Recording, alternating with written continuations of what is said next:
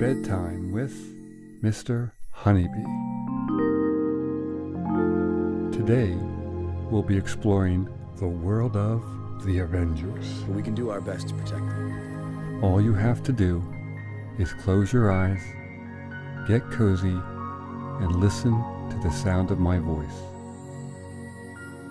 Mr. Honeybee will be your guide.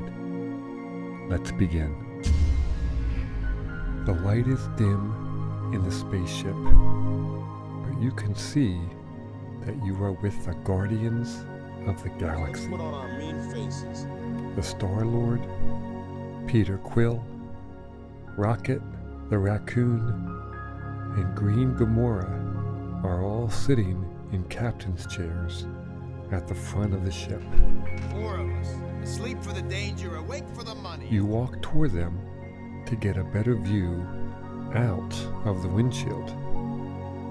As you approach, they all turn around and smile with delight when they see you. They are so happy you're here. Standing behind them, you are in awe of the full view out the windshield. You are on a spaceship that is gliding through an endless blanket of blackness dotted with stars. How does it feel to be in space? You continue to look out, trying to focus on each twinkling star, one by one. As you do, Rocket turns around in his chair and looks at you. With his pointy raccoon snout, wearing his leather tactical vest, he explains the mission that you are on. Why are we doing it? Because we're nice. Maybe whoever it is will give us a little cheddar cheese for our effort. Which isn't the point. Which isn't the point. The Guardians are on their way back down to Earth because 2 of the Infinity Stones and their infinite powers have been hidden around a big city full of people.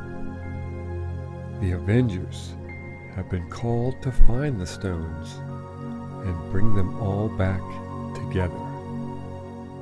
Doing this will restore the stones to their full power and protect the world from their potential use for evil.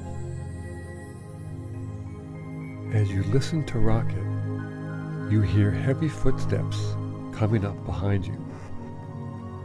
You look back to see Groot. I am Groot. He walks up and extends a tree branch hand out to you with a chipper, "I am Groot," to say hello. You reach your hand out to shake his. It feels rough and barky to the touch.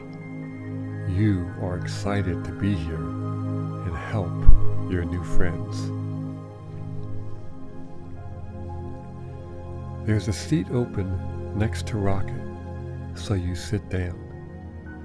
It is a big, comfy captain's chair that has protruding armrests lined with buttons and levers to control the ship.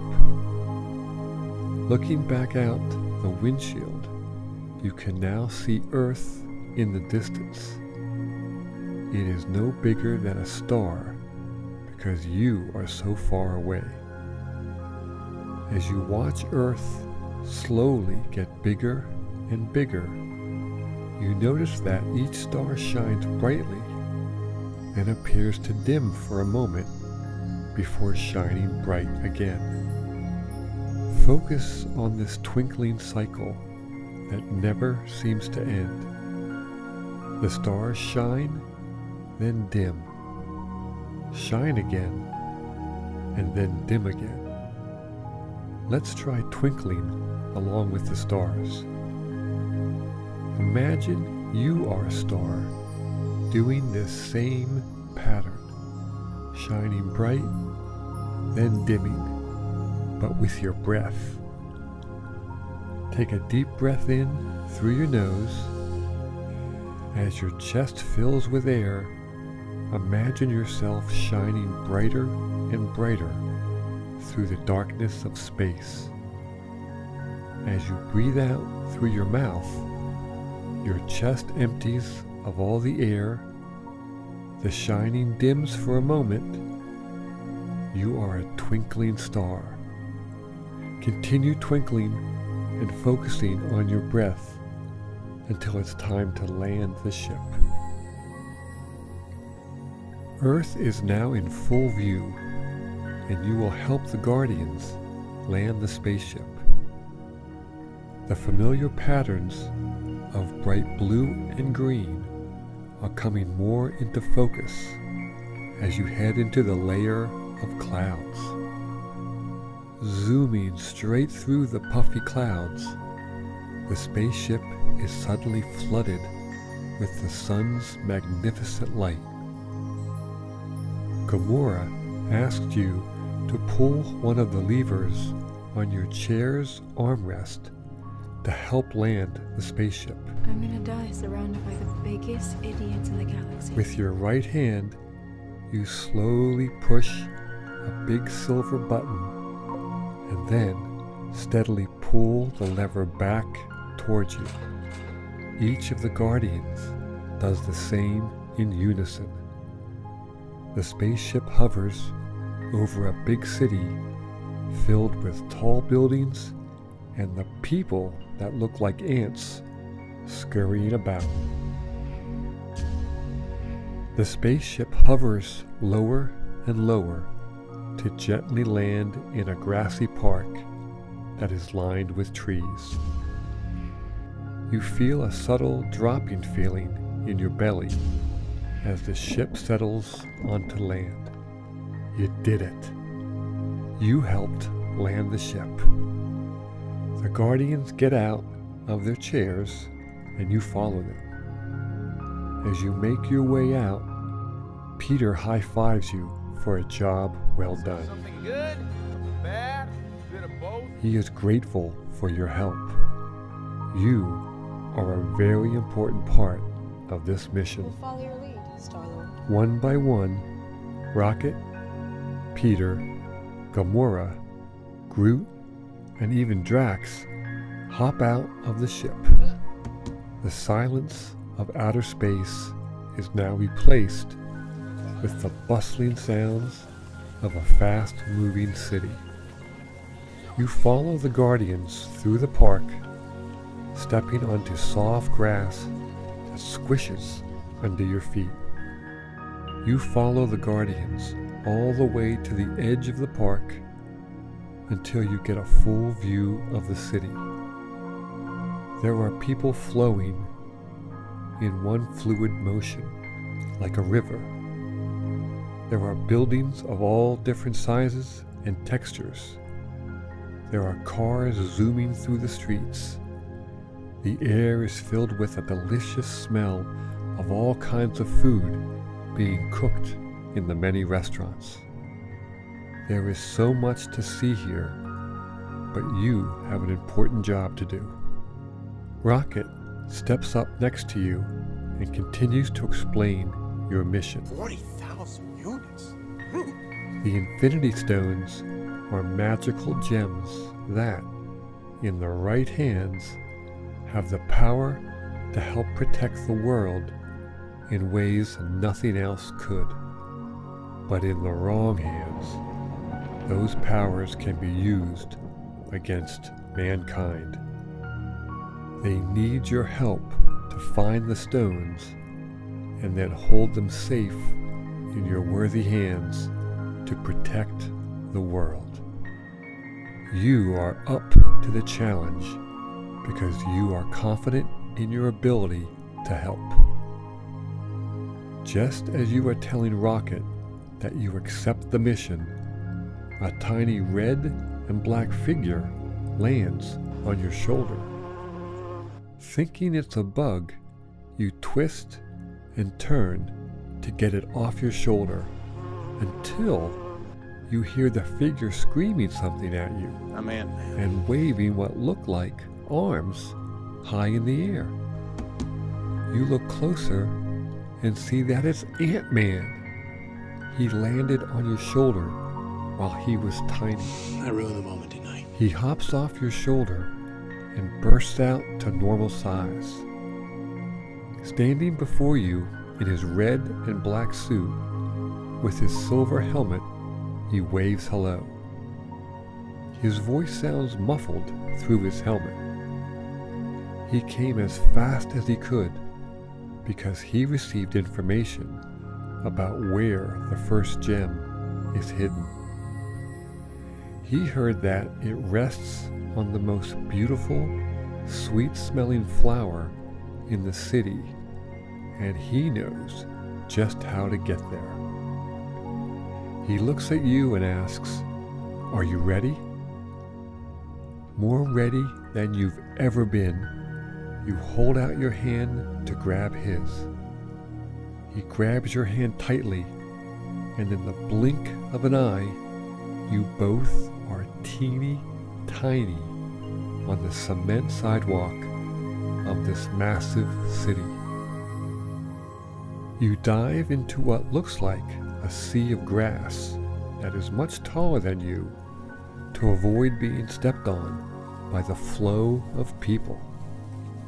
Sitting below a canopy formed by the individual blades of grass that tower over you, Ant-Man looks at you and says, "Watch this." In suspense, you look around. Just then, high above you, a bright orange swirl of color blocks out the sun above you in the grass. The sky is taken over by bright orange and black butterflies that are swarming to you and Ant-Man. He has used his special powers to communicate with insects to summon butterflies that will take you both to the most beautiful, sweet-smelling flower in the entire city. A single orange and black butterfly lands gently on the grass next to you. It has a black and white spotted body with fluttering orange wings. Ant-Man waves you to hop onto the butterfly. You both are much smaller than even the butterfly, so he runs and jumps up onto the wing and reaches out his hand to help pull you up. Sitting on the spotted body of the butterfly, the orange wings begin to flap faster and faster. The butterfly is able to carry you and Ant-Man. It flutters up and up, flying through the leaves of the trees that line the park, then continuing above the heads of the flowing people. It is flying so quickly that the buildings you could once see the differing textures of are now just blurs. The motion of the butterfly's wings reminds you of the twinkling star, a continuous cycle over and over. The butterfly wings raise up gracefully into the air, then gently drape back down, up again and down again.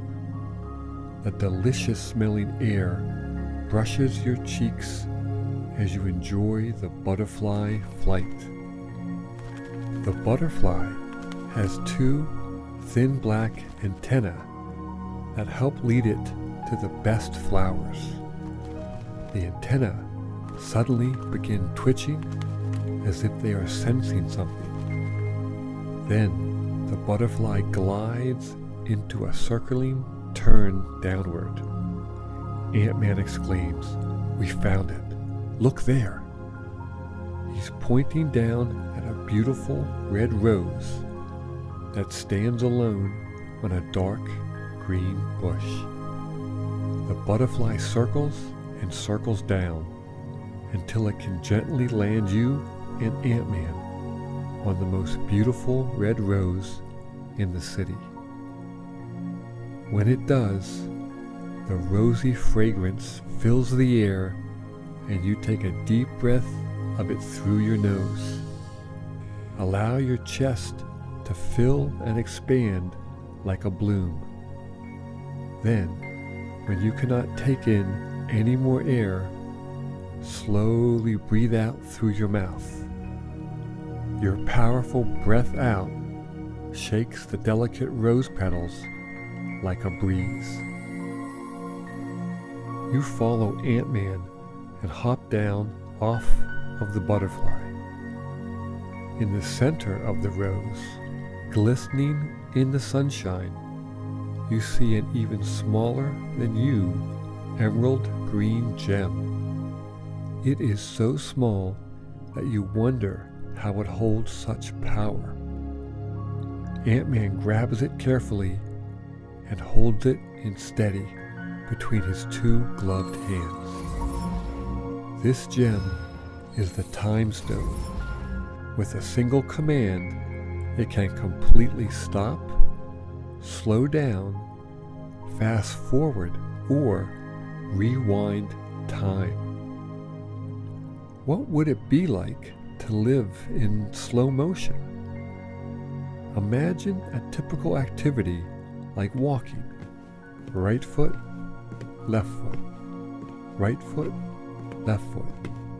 Then, all of a sudden, your next step forward hovers in midair, still and hanging, until it finally reaches solid ground again. As you attempt to pick your foot back up for the next step, it is much slower than usual, lifting it off the ground, as if your foot is almost too heavy to lift. If you are the one holding the stone, you are able to continue on normally while the world is altered around you. This kind of power needs to be in capable, worthy hands. Ant-Man looks to you and holds the stone out. He wants you to keep it safe because he knows you will only use it for good.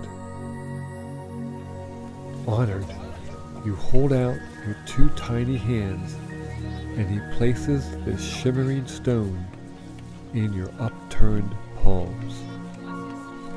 Clasping your two hands closed around the powerful gem, you wish for the bustling sounds of the giant city to quiet.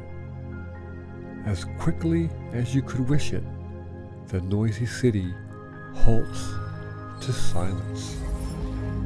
You and Ant-Man look around from the view of the flower at the other end of the park from where you landed the spaceship.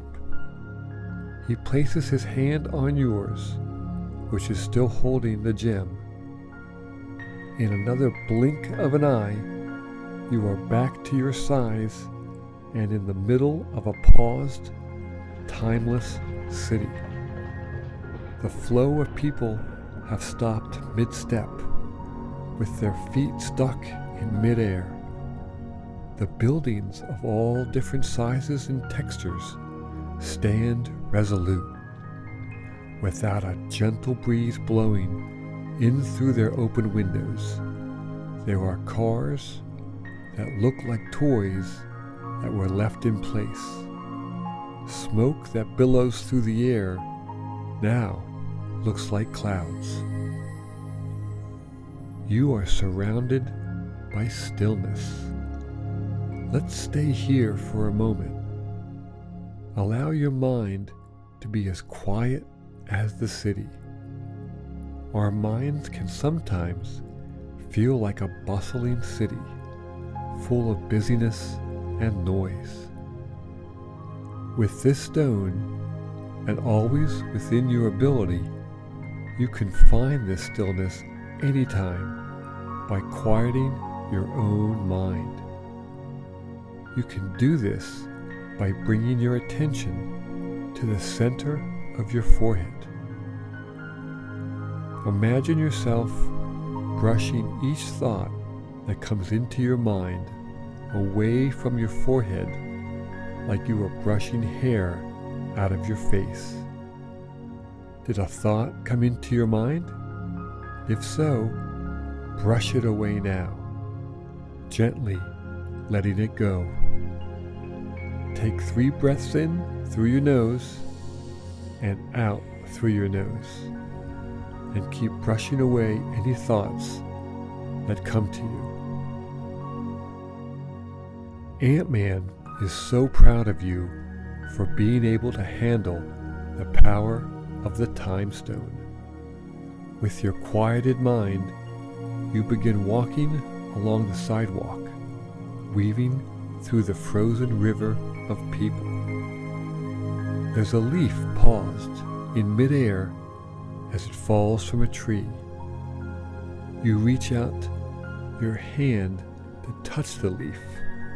It feels crispy on your fingertips. You try to move it, gently at first, and then with all your strength. But it is immovable. You continue to walk down the sidewalk in awe with Ant-Man. You come to a corner and look down the street without any people. There's Groot stuck in place. I'm Groot.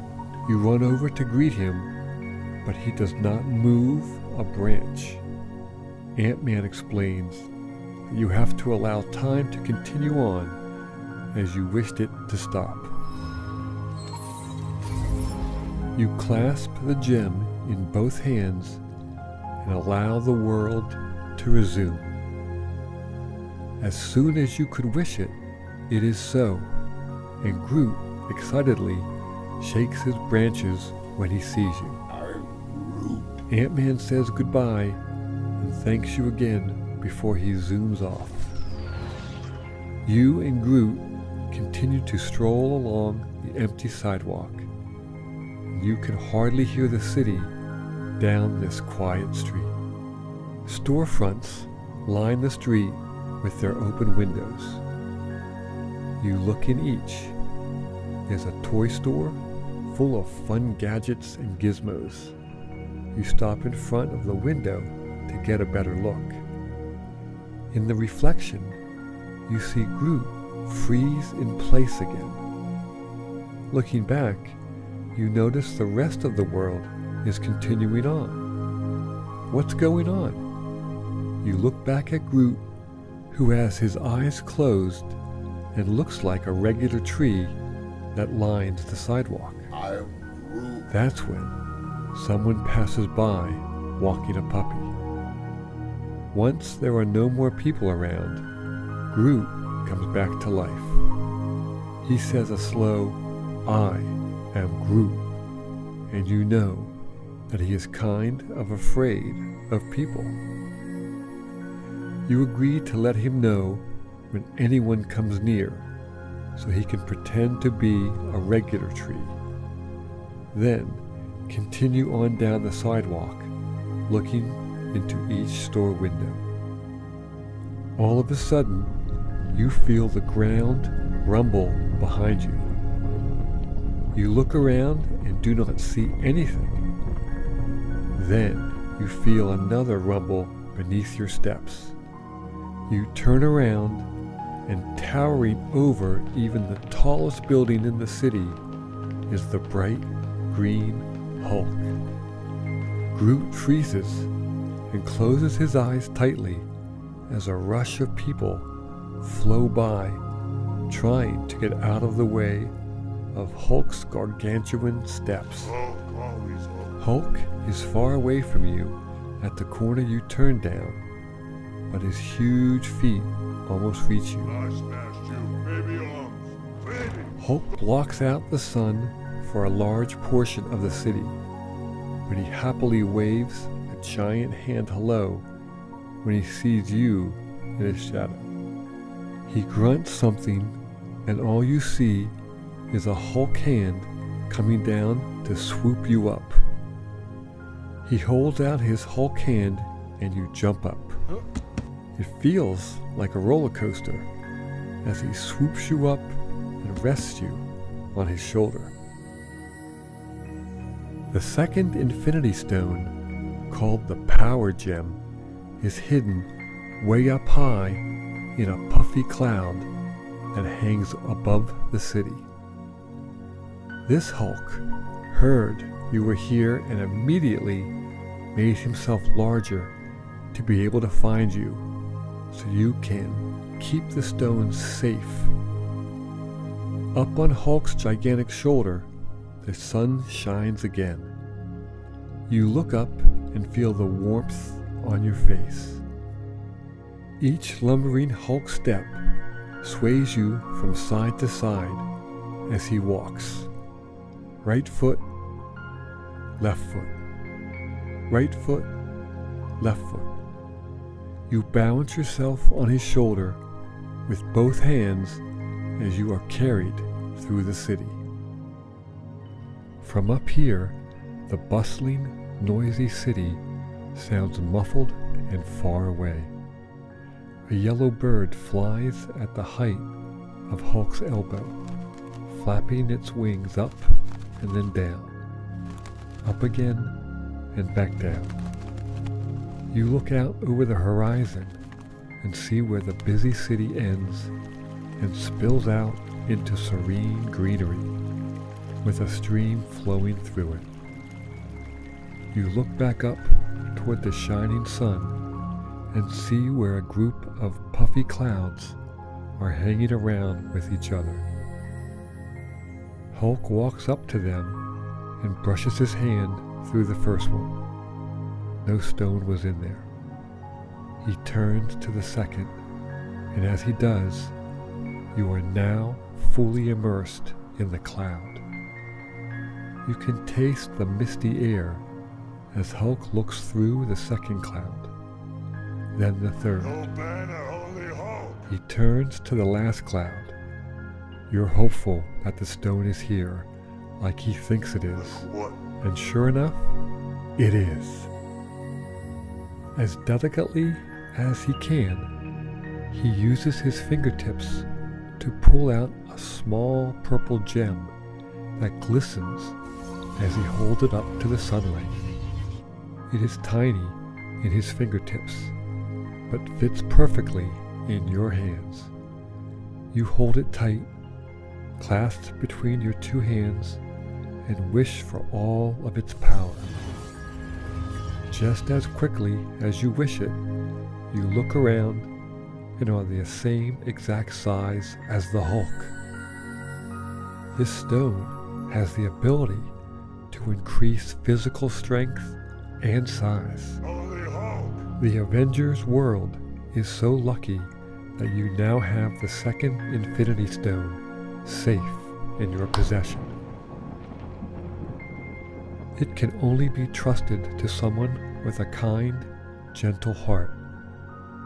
You were so helpful to the Avengers and the Guardians that they knew they would be able to trust you. You look your Hulk-sized eyes back toward the beautiful greenery at the edge of the city. Hulk is holding his hand out for a high five, and the slow, Hulk-sized high five you give echoes over the city like thunder. He follows you as you begin taking giant steps toward that serene place beyond the city. Once you get closer to the wilderness, you can tell that what you thought was a stream is actually a wide river, and there is a small to you anyway, boat floating along it. The people in the boat are nervous and scattering when you and Hulk approach, so to reassure them of your kindness, you gently pick up the boat as your regular-sized self would have picked up a toy boat. You bring the boat full of people up to your eyesight and smile and wave at them. They can tell how kind you are and instantly relax. They all smile and wave excitedly back, knowing you are keeping them safe and protected. You slowly spin around in the sunshine, and the people on the boat enjoy gliding through the air in your Hulk-sized hand. Then you gently place the boat back on the river so it can continue along its way. Hulk grunts, and you look back toward the city in his direction. He's pointing toward the gloomy city, which cannot feel the sunshine because the clouds have moved in front of it, from Hulk looking for the power gem. You walk back over to the group of clouds and gently, one by one, pull them out of the way of the brightly shining sun. Beams of sunlight cover the city with warmth, which makes you smile. To get back to your regular size, you hold the green gem between your fingertips and, with a deep Hulk breath in through your nose and out through your mouth, you wish it so. With your exhale, you deflate back down to your size, and you are on the soft green grass, far from the noisy city. There is a tall tree to your side, the river rushing over rocks, birds chirping and soaring high above you in the sunny sky. Then you hear a psst coming from the tree. Come here. You look over, and Spider-Man is hanging upside down. He leaps down with a flip, rustling the leaves, and lands on his feet. He runs over to you quickly and tells you that the Guardians are leaving on their spaceship right now.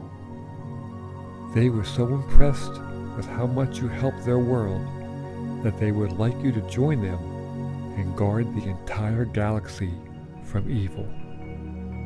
You are honored to be a Guardian and are confident that you will do well. You look into the sky and can see the spaceship slowly lifting up off the ground and hovering into the air above the city park. Spider-Man has just the tool to get you to the spaceship in time. He grabs your hand, points his web-launching glove toward the spaceship, and he tells you to hold his hand tight. And on the count of 3, you're going to jump into the air and swing by the web. 1, you plant your feet into the soft earth. 2, you bend your knees to jump. And 3, Spider-Man launches a web all the way to the bottom of the ship that's taking off in the distance. You swing and sail through the air by the web and get all the way to the ship. Once you arrive, you see your friend Peter, the Star-Lord, again. He pulls you up into the ship, and you both say goodbye to Spider-Man. Once you're safely in the spaceship, you head to the back to rest up for your next mission as part of the Guardians of the Galaxy. If you enjoy our stories, consider becoming a member of the Honeybee Library. Being a Honeybee Library member gives you access to hundreds of exclusive bedtime stories not available on our podcast. The Honeybee Library has hundreds of bedtime stories just like this one, with new stories added every Sunday. See the description below to become a member of the Honeybee Library.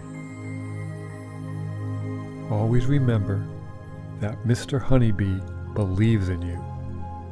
You are special, and you are loved.